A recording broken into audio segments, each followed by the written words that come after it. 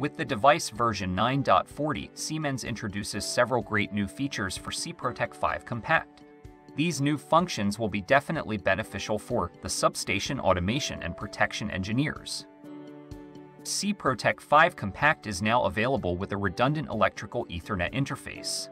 This allows you to establish cost-effective communication solutions for your Modbus, DNP3, IEC104, or IEC61850 applications. But this is not all. SIPROTEC 5 Compact offers now also Profinet as new communication protocol for your industrial applications.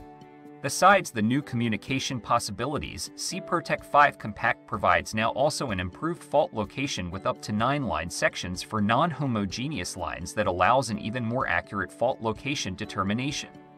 Also, the change of the switching authority between local and remote is now made easy with a predefined function key. Adding a SIPROTEC 5 Compact device is very easy. Just open your SIPROTEC configuration software Dixie 5 and go to the Devices and Networks editor. Add the 7SX800 variant from your hardware catalog using drag and drop and select Electrical Ethernet in the pop-up dialog.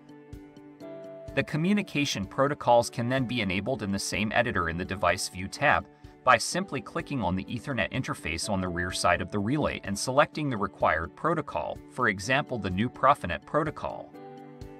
SIPROTEC 5 Compact offers also for Profinet already a default mapping that can easily be selected after enabling the communication protocol.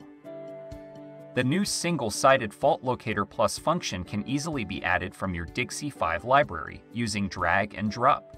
The new function allows you to define up to 9 line sections with completely independent capacitance and reactance settings to make the fault location even more accurate, especially in case of non-homogeneous lines.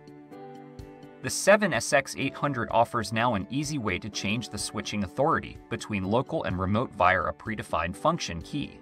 For sure, this change is password protected. Thanks for watching. If you like this video, be sure to sign up to our Pro Notes newsletter. Especially written for power engineers, it's full of highlights, product news and tutorials like this one. www.siemens.com/pro-notes. Wish you have fun with the new functionality in SIPROTEC 5.